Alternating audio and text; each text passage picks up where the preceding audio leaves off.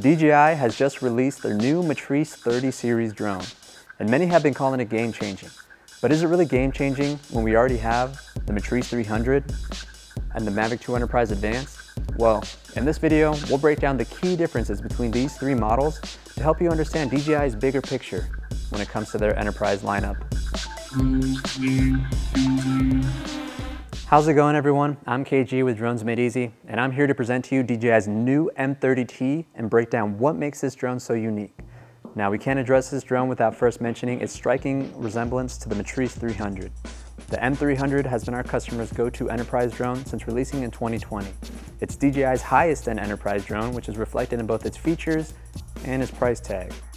DJI's new M30 brings together all the safety redundancy features of the M300 and incorporates them with a smaller but still incredibly capable camera, all in a portable and affordable package. Maybe not as portable and affordable as the Mavic 2 Enterprise Advanced, but if you're looking for that sweet spot right in the middle, then look no further. Now, if you've just stumbled upon our videos for the first time, we are Drones Made Easy, a local San Diego company that specializes in all things drones. If you want to learn more about the latest in drone technology, then subscribe to our channel. And if you enjoy the content, leave a like and comment for that YouTube algorithm. Now, I get a lot of people that ask, hey KG, how do these enterprise level drones differ from consumer level drones? Well, they do share a lot of the same technology, but they do so at a higher accuracy and with more features. These higher end drones are equipped to assist with first responders, law enforcement, construction, surveying, mapping, and many more applications. With that in mind, they need to be able to operate in harsher conditions and still capture high quality images. They also offer specialized camera payloads which enable the use of zooming, thermal imaging, LiDAR sensing, laser rangefinders, larger sensors, and low light cameras. When it comes to these enterprise drones, it's a whole different ballgame. The primary feature that sets apart the M300, M30, and Mavic 2 Enterprise Advanced is going to be the camera. Starting with the Mavic 2 Enterprise Advanced, we have a non-removable dual camera setup that features a 48 megapixel visual camera on a 1/2-inch CMOS sensor, which only offers digital zoom.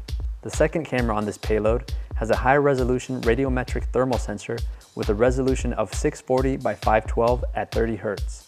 The M30 will have a virtually identical thermal camera as the Mavic 2 Enterprise Advanced, but that's where the similarities between these two end. This payload offers 3 more cameras, including a wide angle with a 12 megapixel 1/2-inch CMOS sensor at a f2.8 aperture, a laser rangefinder for up to 1,200 meters of operation, and a 200 times zoom lens with a 48 megapixel 1/2-inch sensor. Believe it or not, there's actually one more camera that's not on the camera payload of the M30. It's actually on the body of the aircraft. This is the FPV camera that is enhanced for low light conditions so you can fly with confidence even at night. The M30 copied this FPV camera placement from the M300 as it also has a camera built into the body of the aircraft. However, it is not optimized for nighttime flying and is also at a slightly lower resolution. Moving on to the M300's H20T payload, similar to the M30T, there's a laser rangefinder, thermal camera, and a wide camera that are all virtually identical. The M300 also shares a similar 200 times zoom camera like the M30, but will give you a better quality due to its 23 time hybrid optical zoom compared to the M30's 16 time optical zoom. When you look at the size of both cameras, you can see why that's so impressive. One more feature the M300 has that these two other drones do not is a swappable camera payload. Having the option to swap cameras depending on the mission makes the M300 the most versatile option when it comes to cameras. Obstacle avoidance on the M300, M30, and Mavic 2 Enterprise Advanced ensure that each of these drones has robust safety measures in place to prevent crashes.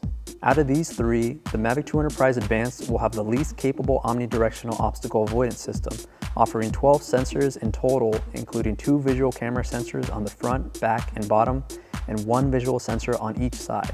It also offers 2 infrared camera sensors on top and 2 on bottom. In comparison, the M30 and M300 both offer 12 visual and 12 close-range infrared sensors, for a total of 24 omnidirectional obstacle avoidance sensors.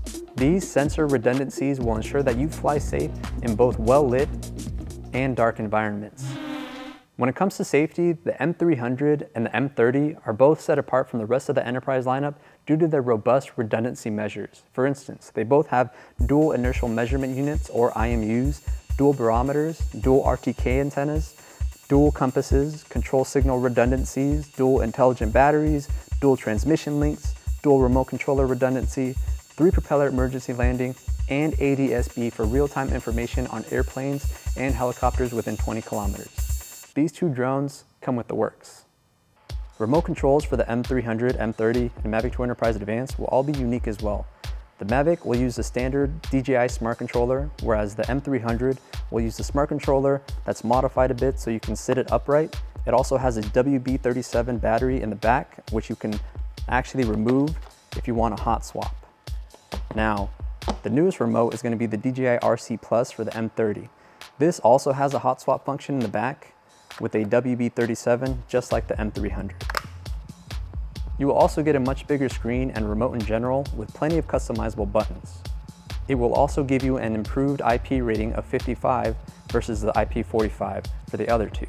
This improved rating could be essential for operations in rainy or wet environments. Flight times and batteries for these drones are going to vary as well. The Mavic 2 Enterprise Advanced is going to have about a 30-minute flight time, whereas both the M30 and M300 are closer to 40 minutes.